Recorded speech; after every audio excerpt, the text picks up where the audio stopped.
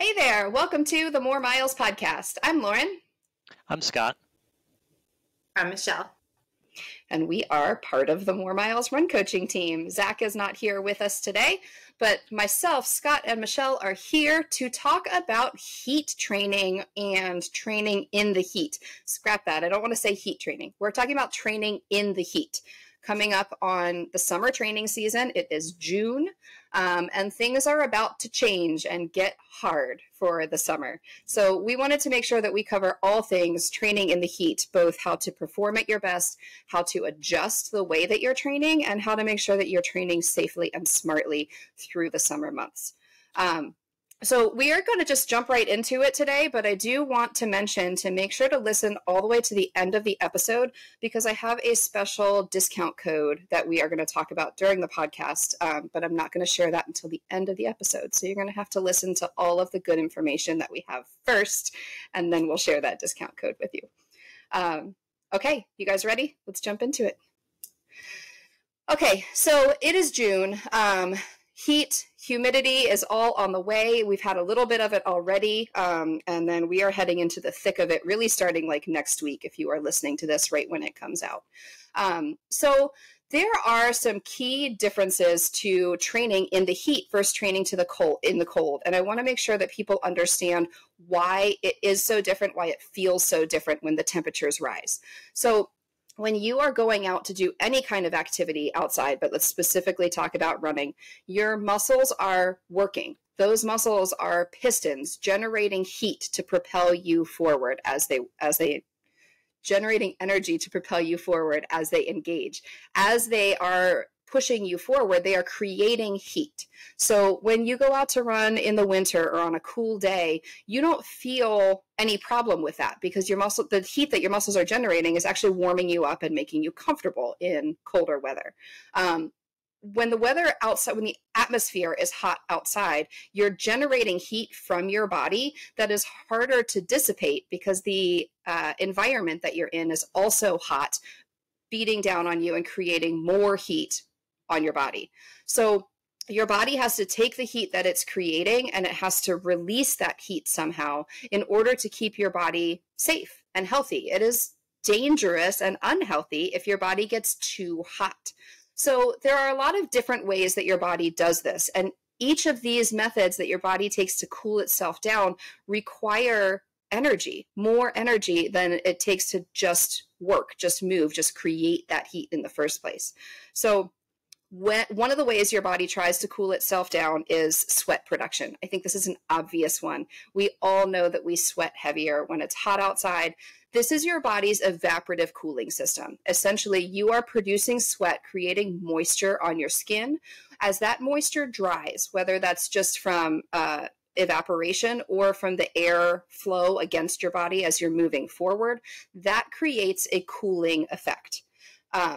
But your body has to produce sweat, and it's pulling that fluid from your bloodstream in order to produce that sweat. So you're working harder just to create that cooling effect in the first place. One of the other things that your body does is it pulls your blood flow toward the surface of your skin in order to dissipate heat out of your skin or from the surface of your skin. So you're getting less blood flow to your hardworking muscles because that blood flow has to also circulate toward the surface of your skin to release heat. So you're getting less energy return or energy delivered and oxygen delivered to your muscles because your blood flow has to come to the surface of your skin as well. So a couple of different things that are at play there. It's also important to note that because you're sweating, you're producing sweat at a higher rate than you would in cooler conditions. You have to drink more to replace that sweat.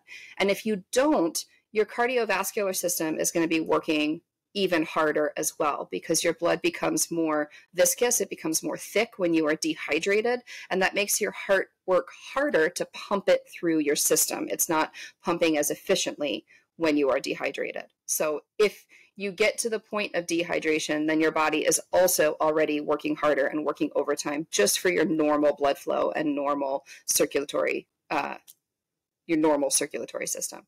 So lots of different things that change when the weather is hot outside. And one more thing I want to add to that is When it's humid, we're talking about this evaporative cooling effect.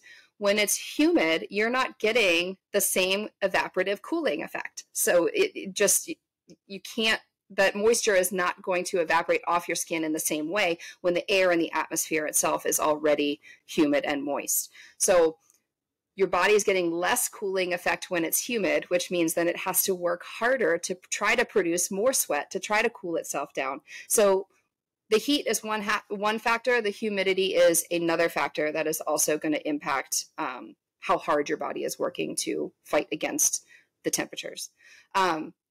On a similar note, I want to make sure that to touch on humidity, in addition to getting less of an evaporative cooling effect, you're also not breathing in as much oxygen when the air is humid. Now, this mostly applies to high humidity. It's probably not an effect that you're maybe even knew was there at all, but definitely don't notice when the humidity is a little bit more mild. But when the humidity is really high, you are actually breathing in less oxygen. You're also potentially, if you're someone who has allergies or is sensitive to particles in the air, if you have asthma, when the humidity is really high, you're not getting as much movement in the atmosphere and the air around you. So things like pollen, dust particles, those sorts of things are more dense in the air that you're breathing in also. So humidity makes it more difficult for you to breathe, and it's getting less oxygen into your system as well. So if it feels hard to run when you go outside in the summertime, I want to drive home to everybody. It's not a problem with your fitness. It's not a problem with you. And that's kind of what we wanted to focus on in this episode. I think at this time of year, as coaches, as people who are running out there with friends, we hear all the time, what happened to my fitness? I can't run as fast as I could 2 months ago. Like, what is going on? I'm a loser. I hate this. And it's not true. I promise it's not true. And if you have been training for more than 1 year, if you have trained through more than one summer, you've seen that difference. You have felt how difficult running feels when you go out on a hot and humid day, but you've also felt the opposite when we get that first cool day. You felt the difference and felt the reminder. Your fitness is still there. It didn't go anywhere. You're just literally working harder. There's more factors at play during the summer months. So, okay, I just rambled and talked for a while. So let's move forward. Michelle, let's come to you next.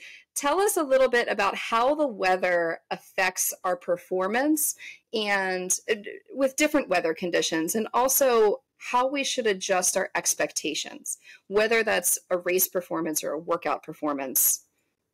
Tell us a little bit about that. Yeah, so I guess starting with like heat and humidity, which is typically the mid-Atlantic summer climate where most of our runners are.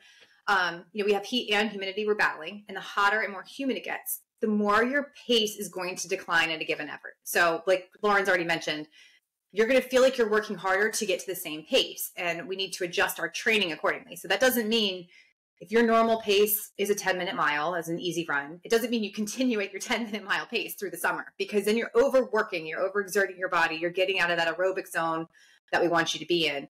So even if your training plan, maybe we program some paces in there that say like, okay, this is your pace range. That's your normal pace range. It's okay to back that off and say, that's not how I feel good in this weather. So running off of effort or heart rate may be a better option for you if you have trouble dialing in where that should be until you can get comfortable in your own body and decide like, where does that feel? Does that feel easy? Does it feel moderate? And the same thing goes with your speed paces. Like we're programming at goal pace a lot of times, or around goal pace or a little faster. But keep in mind that you're also, most of you, some people are racing in the summer. Most people are racing in the fall or training for a fall race when we're praying those temperatures and humidity are going to be a lot lower. So that goal pace is kind of geared towards the fall race, not your current June level of training. So heat and humidity, because it's so hard to work in them, you do need to dial your pace back. And then, summer storms, I guess, is another one that affects performance, is we get a lot of those. We get a lot of rain and thunderstorms. I want to say thunderstorms, that's kind of the time to come inside, hit the treadmill. Like we shouldn't be outside in a storm, definitely not a tornado watch or warning kind of situation. So I'm not going to go through that. Just go inside, hit the treadmill, do your treadmill effort, go with that. But rain is like 100% humidity. That's exactly what rain is. So you are battling a very high humidity situation. And on top of that, you're not able to let your sweat evaporate in a normal environment when it's hotter out because you're wet already. So the cooling effect of sweat happens when it actually evaporates from your body. And when your body's soaking wet from rain, it is harder to cool yourself. So you need to prepare, again, to slow down, bring some more hydration with you. If it's really warm, maybe bring some cooling towels with you, just things to kind of lower your temperature as well. But the moral of the story is really lower your pace, find your effort and go off your effort. Trust your gut and just kind of say like, okay, does this feel like an easy pace today, an easy, comfortable pace? Does this feel like recovery pace? If you have a speed workout, that's a hard effort. Like, let's say you're running like a half marathon effort, tune in. Does this feel like I could sustain this at race pace for a half marathon? Like, is this where I should be right now? And it doesn't have to be your actual pace. It's the effort level that we're going for when the weather gets hot and kind of crazy. So it's kind of where I want to leave it there. I think we didn't talk about this beforehand, but as you were talking, it popped into my mind. I want to make sure to drive home what you said about adjusting paces. We, as your coaches, even if we're not your coaches and you're just following a training plan, no training plan that you ever have is going to be dialed into whatever the weather is on the day that you are doing that workout or the time of day that you're doing that workout. Like, nobody can be that detail oriented for you. So a lot of the times your training plan is going to have a goal pace in there. Let's say that you're doing like a speed session. It's going to have a goal pace in there that we want you to work toward. That's under ideal conditions. So let's say, you get a nice day, you get a 50, 60 degree morning. Those are the paces we want you to shoot for. However, if you are in July and it's a 75 degree thick, humid morning, the temptation for the athlete is going to be to shoot for those paces anyway, because we want to hit those numbers, right? Especially if we're training for something that requires those specific paces. But it's really important to understand that during a weekly workout, we pretty much never want you going to the well on effort. We don't want you destroying yourself on a midweek workout ever. Save it for your race if we're going to go there.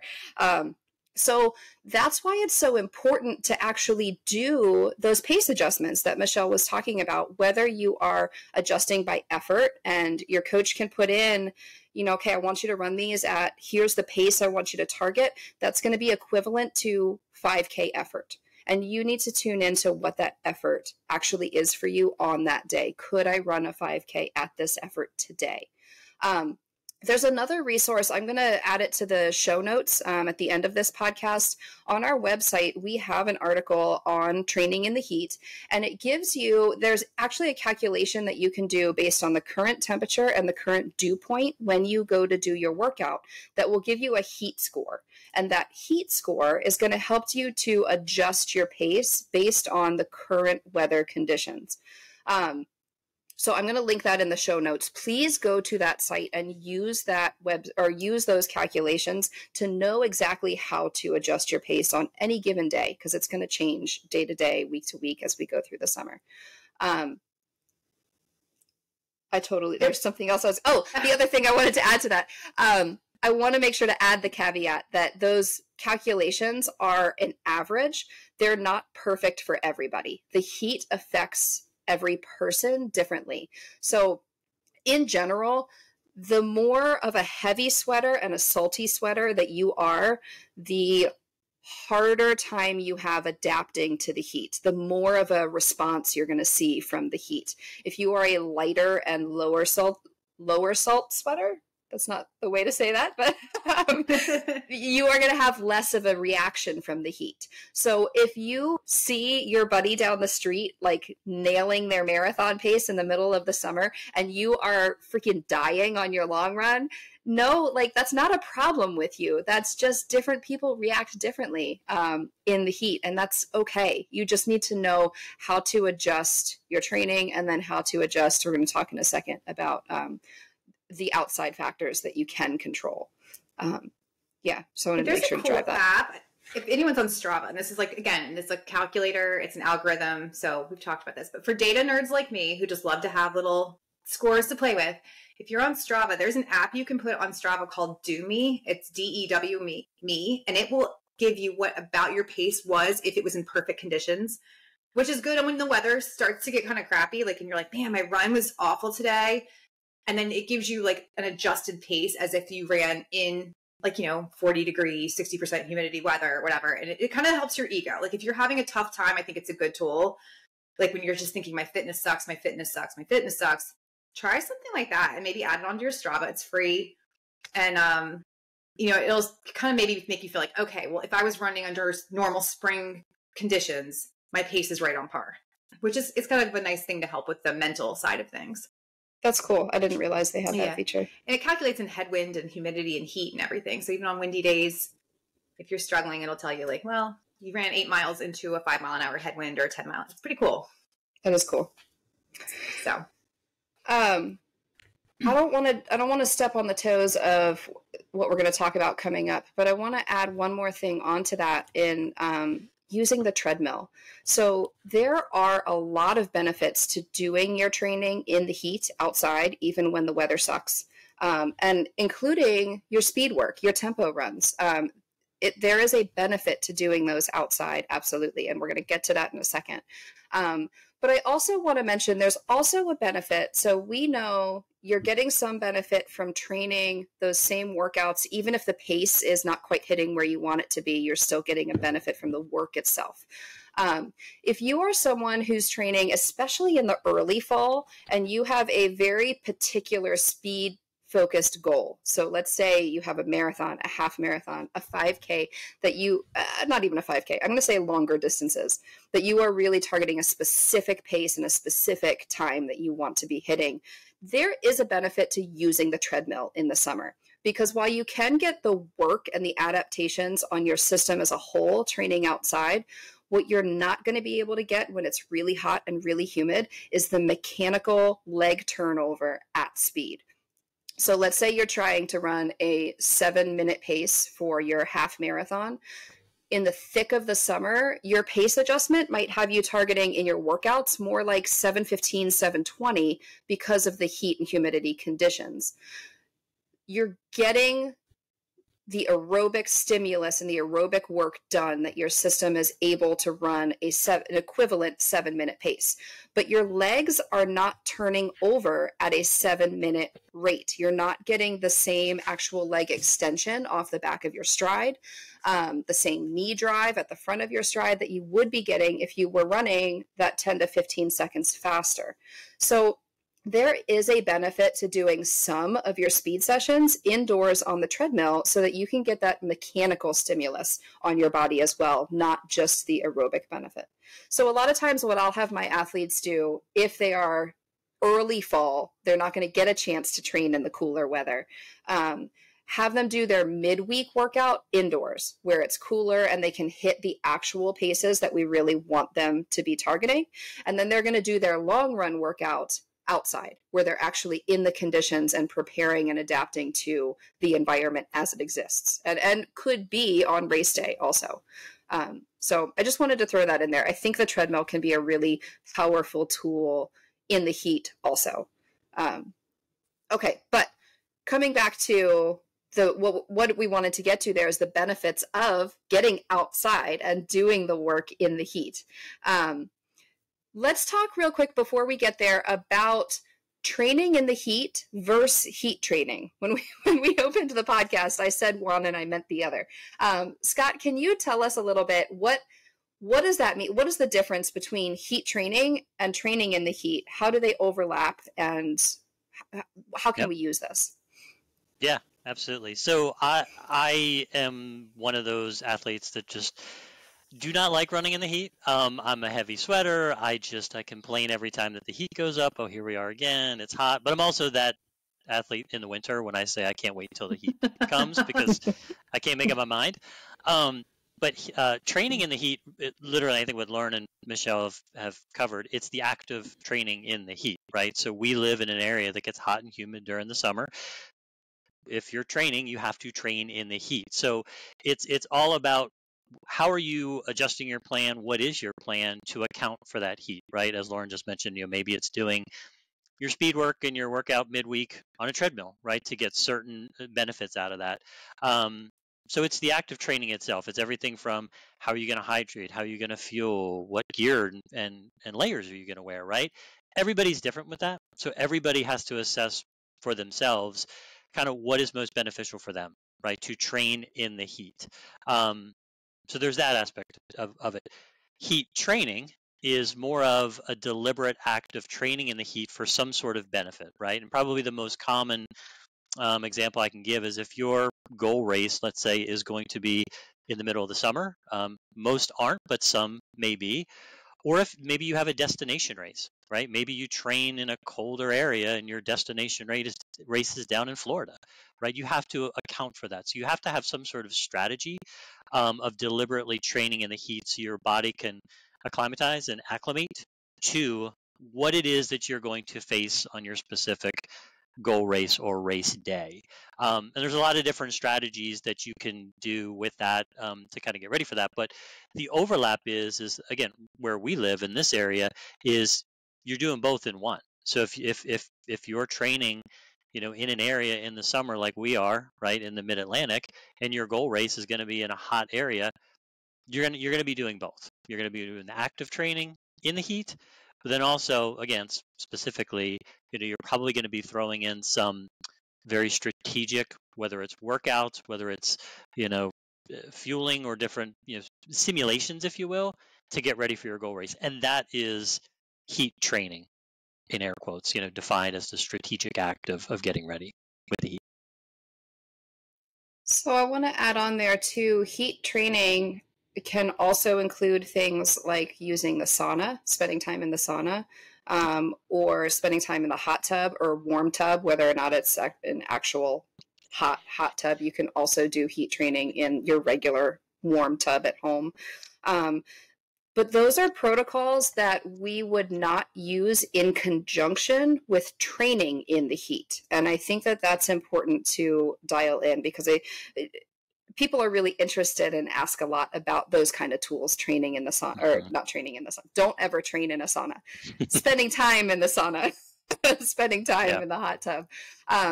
Heat is a very real stressor on your body. So we are already doing training as a stress. We're putting your training out into the conditions of the summer, which is an additional stress already. And then if we were to also add heat training protocols, such as time in the sauna, time in the hot tub, you are easily at risk of overstressing, overtaxing your system. That's too much stress. So we want to really differentiate there that if you are training outside in the summer, you are doing heat training and you are getting all of the benefits that come with it, all of the adaptations that come with it. And you should not also be doing external heat training protocols. But those are something that are beneficial and you can do in the winter when you are training in an environment that's not equivalent to what you're going to be racing in. Like Scott said, if you're doing a destination race or you don't live nearby. So we just wanted to separate those two and make sure you understand, please don't do both. That is too much. That is overloading your system. But if you are curious about heat training protocols outside of actually just running outside in the heat, talk to your coach about that because that's very individual based on you, but also based on what you're training and what you're preparing for and the time of year that would be appropriate. Yeah. And I also think too, the discussion around if you have a job, let's say that you're outside all day for 8 hours a day, right? Or I'm going to be in Gettysburg this weekend for a kids tournament and I'm going to be sitting out in the sun all day for 2 straight days. And although that's not heat training for me, right? Those are the type of life things that you have to factor in, whether it's for that week of training that you're in or that day of training, you may need to adjust. So it's something that I just think is worth mentioning is what is your life like in the sun outside, right? Similar to sauna and all of that, but kind of what does your life dictate for heat outside of training itself? And you got to kind of marry those two together, I think. Yeah, absolutely. Let's jump a little bit out of order here because I think that kind of just rolls smoothly into how do we adjust to train in the heat if we are going to be outside all summer, both for training and Scott, like you mentioned, like we live outside more in the summer. We're at the pool, we're at amusement parks, the beach, whatever it is. So, Michelle, let's jump to you. What kind of things can we be doing to make sure that we are running safely and healthily during the summer? Yeah, there's definitely a few things, but I think the first and most important one is to hydrate with electrolytes. Like we talk about this in almost every nutrition podcast, but that's like the number one thing is to make sure you're drinking enough, but not just water. Like make sure you're replacing the salt you're losing because you're losing so much more salt in the summer in the heat. And even on a sunny day when it's not super hot out, like you're still sweating more with the sun directly on you. So that's my first safety tip is to do that. The second is to make sure the clothing you're wearing is going to help you wick sweat away from your body, which helps cooling. So every major brand has their own version of it, but like some of the common ones are Under Armour Heat Gear, Nike Dry Fit. They all have their own version of something that is designed to help keep sweat off of your body. Cotton is like a no-go in the summer. That's going to keep, it's going to soak up all your sweat. It's going to feel heavy. It's going to cause chafing. It's not going to keep you cool. So you want to stay away from cotton t-shirts and the like. So look for technical fabrics.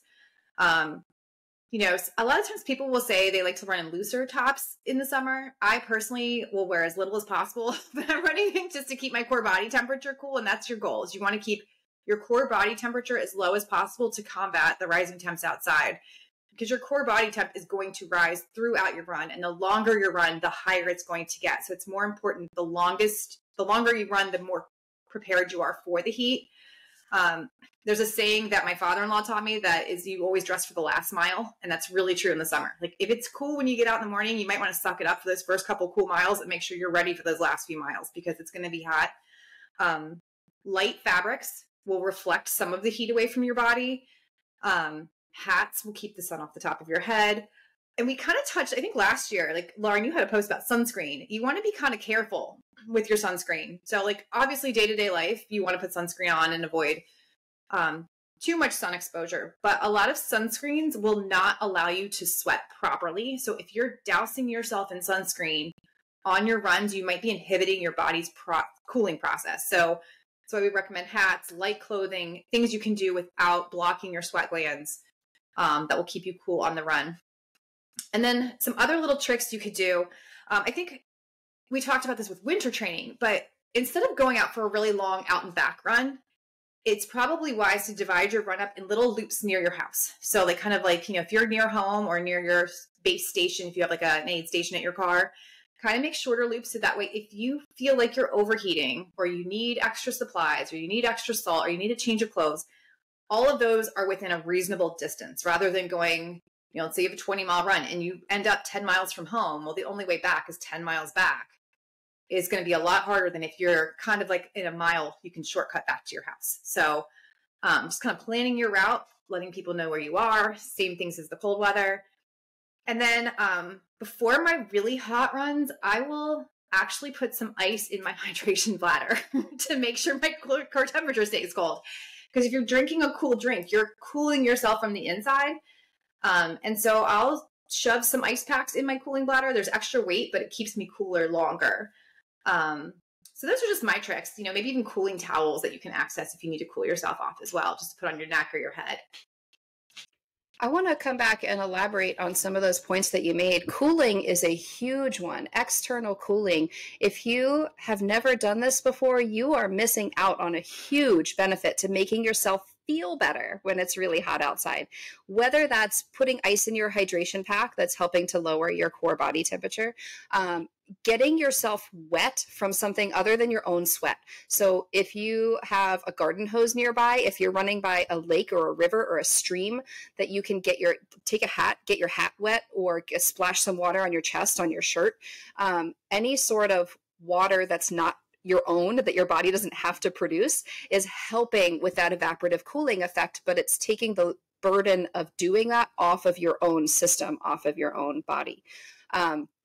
If you have access to ice along the run, so whether you're out and back from your car or doing loops around your house, if you can put ice on your body, down your sports bra, if you have arm sleeves, put it in your arm sleeves. You can even put ice in your shorts because we all know our shorts have lining in running shorts.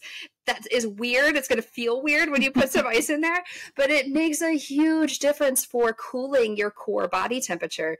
And as strange as it feels, when you start running again, you will feel an instant difference in the way that your body is responding. So if ice is something that's available to you to put on your body against your skin, do that. You can even put ice in your hat if you're wearing a hat. One of the other things, I want sunscreen. You touched on sunscreen. I'm so glad that you did. And that is kind of a touchy one because we do want to protect our skin. But that's how sunscreen works, is it places a barrier over your skin. And as you can imagine, then sweat is not coming to the surface to evaporate in the way that it should be. Some caveats to add to that, if you are someone who has to run in the middle of the day during your lunch break or something like that, you need to weigh out the benefits there of how long you're going to be out, and if it is worth it for you to be wearing sunscreen. But sun protection can go a long way. Like Michelle mentioned, the UV clothing is amazing for both sun protection, but also cooling, because then you've got wet sleeves that are helping with that evaporative cooling effect. But also consider the time of day. If you can run in the morning, that is the coolest time of the day, absolutely. So running in the evening, if that's the only option that you have, that's your next best bet when the sun is getting lower in the sky. But the morning is the coolest part of the day, and you have the least UV exposure at that time as well. So you're safer going without sunscreen if you can get out there early in the morning. Finding a shaded route too. I forgot to mention that. Like if you can find shade on your route versus blazing sun, that's going to make a big difference as well. It makes a huge difference. That radiation on your skin, even if it's not hot outside, that zaps your energy. So yeah, if you can choose a shady route, that's key too. One thing I wanted to mention, most of the listeners that are paying attention to this episode, I think, are probably in the mid-Atlantic where it's humid. However, or north, south, anywhere that it's humid. However, if you live in a dry climate, if you are in the desert or in the mountains or somewhere that it is not humid in the same way it is on the East Coast, cotton can actually be really beneficial, because cotton is going to absorb all of your sweat, and then it's going to evaporate really, really well in the absence of humidity. So that can be a helpful strategy if you are traveling for a race that has you, like I said, in the desert. In Arizona is what I think of, because that's where I spent a good bit of time. It's unconventional. You wouldn't think that you should wear a cotton t-shirt. That sounds terrible. But you get a lot of absorption of your sweat, and then it evaporates really quickly and really easily. But that brought me back to one more point then I wanted to mention. I'm sorry.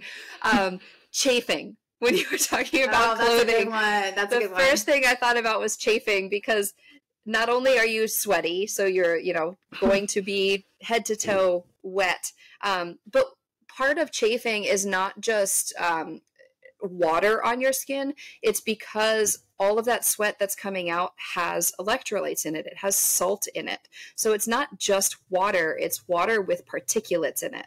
And when that gets on your skin, and you have the moisture plus the salt plus your skin plus the fabric of whatever you're wearing, that's where you get into a nasty chafing situation. So Michelle's advice about wearing the least amount of clothing that you're comfortable with wearing, tight-fitting clothing, so that it's not, your salty shirt is not like swinging side to side and rubbing against your skin. You're going to have a problem. So, and then using anti-chafe. So Squirrel's Nut Butter is a favorite of mine. Personally, Body Glide is a favorite of mine. I don't know. Do you guys have products other than those that you like to use? I use Body Glide pretty much. I use something called Salty Britches. I haven't heard of that one. Yeah, it's like a really small company, and I heard about it, I think, on a podcast. But it actually works well for me. Yeah, it doesn't stain my shirt. Yeah. Kind of a side note, like a lot of the anti-chafe products that I've used in the past have stained, shirts if I'm wearing a shirt, but this one doesn't. I think it's based whatever it's made with. I don't know, but yeah, so I like it. So I had an athlete mention to me recently that she uses A&D diaper cream, like the stuff that you use on diaper rash. And as soon as she said that, I was like, duh, that makes perfect sense. That's what it's made for. But I never thought of that before. So it's inexpensive. You can find it at any grocery store. You can probably even find it at a gas station if you really needed it. So I have yet to try that myself, but it makes complete sense. So A&D diaper cream might be something worth trying. And probably good for after if you do get chafed. I would imagine that would be a helpful tool. Yeah. Yeah. And any new runners, you may not know you're chafed until you get in that shower. Like, I'm just going to warn you. That's a special feeling. Go slowly. Approach with caution. If this is your first summer training, just please be aware.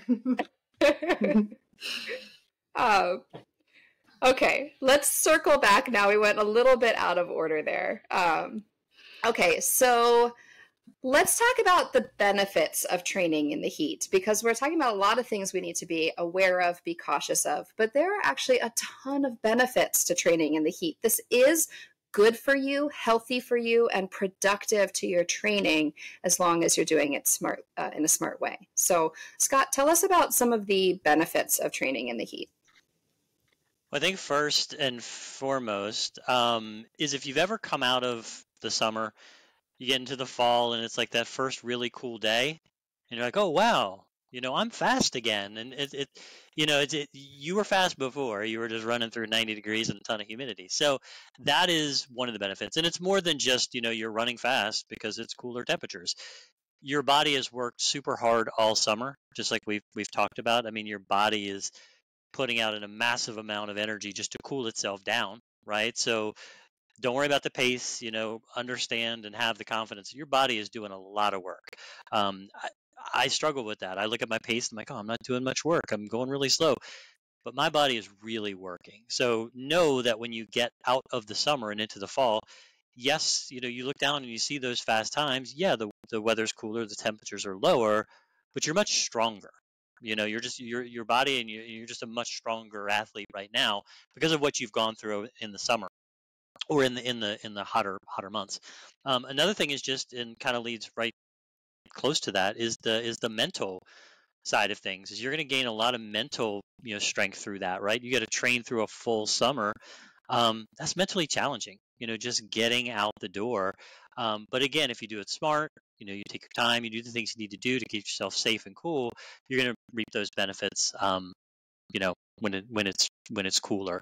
And anybody who's got fall goal races, right, you're going to have, hopefully, a strong race, right? Because it kind of lines up, maybe not perfectly, but usually are in this area, you're going to start cooling down around October-ish timeframe. September is still really hot.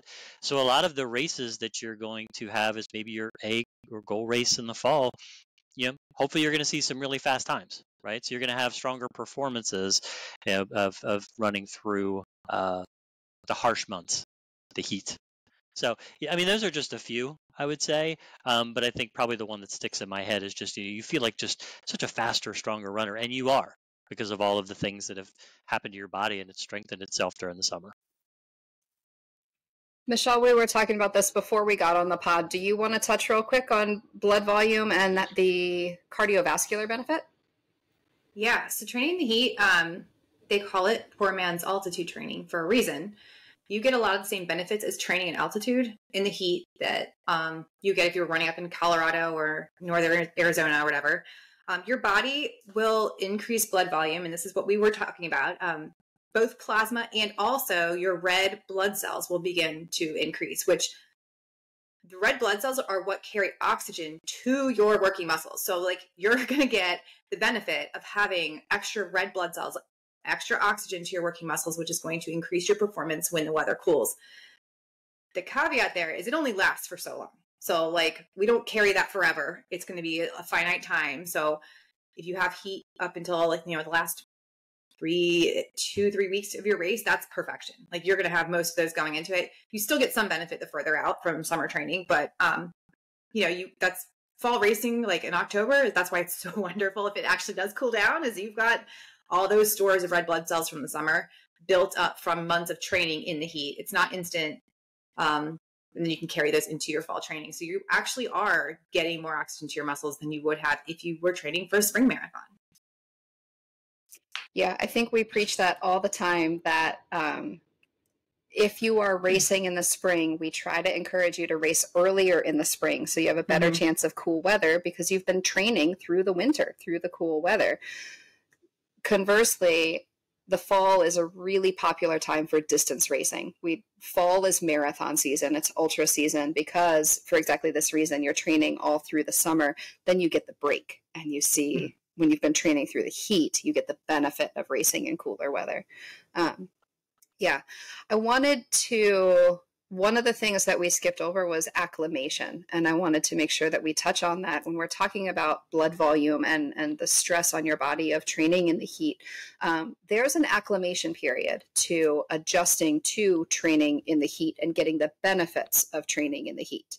And those are two, actually, I had one set of criteria, and then I kind of changed it right before we got on the podcast as we were researching blood volume and how that changes in the heat. So standard heat acclimation protocol takes anywhere from 5 to 10 to 12 days. It's a very short micro effect. And you can just do this by getting outside, running outside when it's hot outside. Your body will acclimate to the heat. I want to make sure to note what that means is that you're increasing your blood plasma volume so that you're becoming more efficient at sweating. Your circulation is becoming more efficient, and your body is adjusting to that increased stress on your system of training in the heat. I want to make sure to note that acclimating to the heat does not mean that the heat doesn't affect you. Because a lot of people, I think, well, once I'm acclimated, I'll be fine. The heat affects performance across the board for everybody, no matter what. So once it actually starts in the upper 50s, low 60s, we start to see a decrease in performance based on the heat. The higher the temperature goes, the worse that gets. So acclimating to the heat means your body is responding better to it. You are sweating more efficiently, you are breathing more efficiently, and your circulatory system adapts to the higher demand. But that doesn't mean that your running won't be impacted. You are still going to run slower in the heat than you would on a cooler day. So just know that. And then in terms of the red blood cell production that we were talking about, that's a longer term adaptation. So that can take what we were looking up right before we got on the podcast. It can take about 5 weeks of running every day in the heat. So that's really talking about like pretty much all summer long, your standard training schedule is going to be to get that effect. So you're going to see that in the fall when you get to your fall race season or you get that first cool day. But that's a longer term effect that it takes some time to acclimate to. But like I said, I just want to make sure that people understand, because we see this metric on our watch. Garmin has a heat acclimation score now. It is good to reach toward increasing your acclimation, but just know that that doesn't mean that the heat won't affect you. And the last thing I want to throw on there is that a huge part of acclimating, we're talking about increasing your blood plasma volume. That requires hydration. Like Michelle said when we were talking about how to prepare, hydration is so important in the summer months. And I want to hammer home that's not just during your run. You need to hydrate with electrolytes before you run. You need to be drinking and carrying more than you probably think you should when you go out for a run. You should not be going out for more than an hour without carrying a bottle or stopping to get water at your house, however you have it set up. I know people hate carrying their water for whatever reason, but you need to. It's really important to your health, your safety, and your performance. But then also after your run, especially a long run, hydration is going to be an all-day project. It's not just going to be sipping a glass of Gatorade when you get home. You need to keep drinking fluids and keep drinking electrolytes all day long. It can also be helpful to get high water foods. So think things like cucumbers, watermelons, pretty much any fruit and vegetable, as long as it's not dried, has a high water content, and that is hydrating also. So be aware that to get these adaptations, you have to be hydrating with electrolytes. And that is an all-day project, not just an on-the-run project. Okay. Michelle is going to need to log off here in a minute, and I'm going to talk about our discount code and our product that can be really helpful for you in the winter. We're going to talk about the Nix biosensor. But before Michelle has to log off, I just wanted, did you guys have anything else that you want to add before I talk about the Nix? I don't think so. No. Okay. I will toss on there. We are all out there struggling with you through the summer. So just know. Oh man, are we? Please don't quit on your goals during the summer. If you are struggling and you are unhappy with how you're feeling, how you're performing, talk to your coach, because this is a temporary state and it is worth working through. It is worth talking about all of these strategies and finding out how to work through it, because when we get that first cool day, you're going to feel it and you're going to be so glad that you stuck it out and you stuck with it. So don't change your goals in July. Let's make sure that we get at least into August. July is the worst of it. It starts getting better in August. So just know we're in it with you too, and it's worth talking about it. If you are struggling, it's okay to curse your way through the summer. We'll get through it together. So, all right. Thanks for taking the time, Michelle. I know you were pressed for time today. No problem. Thanks, guys. Okay, so the last thing I wanted to talk about is the Nix biosensor. We recently partnered with Nix. It is NIX, Nix biosensor. What this is a wearable sweat sensor. We've talked about it on the podcast before. This isn't the first time, but the summer is the time that everybody can benefit from this product. I think it is amazing. So the Nix biosensor, I brought mine down here. It is a tiny little, if you're watching on YouTube, tiny little rechargeable pod. This attaches to a sticker that you place on your arm. So like right on your bicep on the outside of your arm. It's not a needle or anything like that. People see me wearing it and they think it's like a glucose monitor or something that sticks into your skin. It's just a sticker. It's just a patch, goes on top of your skin. You connect the biosensor to it. And underneath that sticker, it is collecting your sweat. So it is on the fly, collecting that sweat and determining your sweat rate in the moment, as well as your sweat composition. And it's comparing those to the current weather conditions. So you get all three of those feedback points. This is huge in the summer when we know that you are sweating higher volume and maybe changing your electrolyte composition a little bit. You might be sweating a little bit saltier in the summer. So we talk all the time about how important hydration is and that you need to be using electrolytes. But if you don't know how much sweat you're losing or how much electrolyte composition is in your sweat, it's difficult to know what product is going to work best for you. And in the summer, what product you're using matters more. So that's what this product is really for. The Nix biosensor, like I said, the rechargeable pod that I showed can be used forever. It's not like a single-use tool. You can reuse it as many times as you want to. The sticker patch that you put on your arm is a single use. So when you order, you're getting the pod plus the sticker patches. And those sticker patches are, like I said, single use. You throw those away. But you can order more sticker patches. So you can use this as many times as you want to get good data and good feedback on how much you're sweating through the summer months. Now, what you'll get in the app is they will tell you your sweat rate. So that's how much sweat you're using, how much sweat you're losing on any given run, any given time that you wear it. It'll give you your electrolyte composition. Now, your electrolyte composition doesn't really change a whole lot. You might sweat a little bit saltier in the summer, but for the most part, the electrolytes in your sweat are pretty consistent all year round. It's the volume of sweat that changes from season to season. So you can even use this temporarily in the summer to understand what your sweat composition is and compare that against which products will best match up to your sweat composition. So this doesn't have to be a tool that you use all the time forever. It's a tool that you can use on 1, 2, 3 long runs to get a good sense of how your body is sweating, and then use that information to carry forward. You don't need to keep using the sweat test again and again. But what the app will do is take your sweat composition and compare that against the electrolyte products that are on the market. So it will tell you, this is the composition of your sweat. This is the full list of products, and here is where your sweat composition lines up.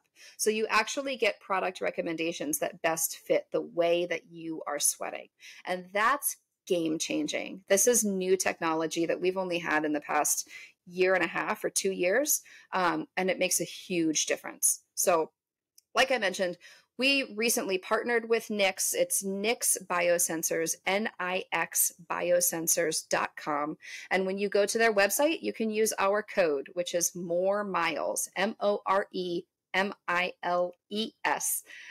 for 15% off your order at their website. So super easy to remember, nixbiosensors.com, and our code is more miles. Okay, I think that's it for today. Anything else, Scott, that you need to add in there? No, that was fantastic. I think we covered this topic super efficiently. We are less than an hour. That's rare. We're getting better. All right. Cool. Thanks for joining us. You can find us on moremilestogo.com or on social media at More Miles Run Coaching. And like I said, I'm also going to link in the show notes our resource page from our website that talks about how to adjust your paces, how to calculate your heat score, how to adjust your paces based on the current weather conditions. So you can find that in the show notes, as well as the Nix Biosensor information. Okay, thanks for joining us, and we'll see you next time. Have a good day.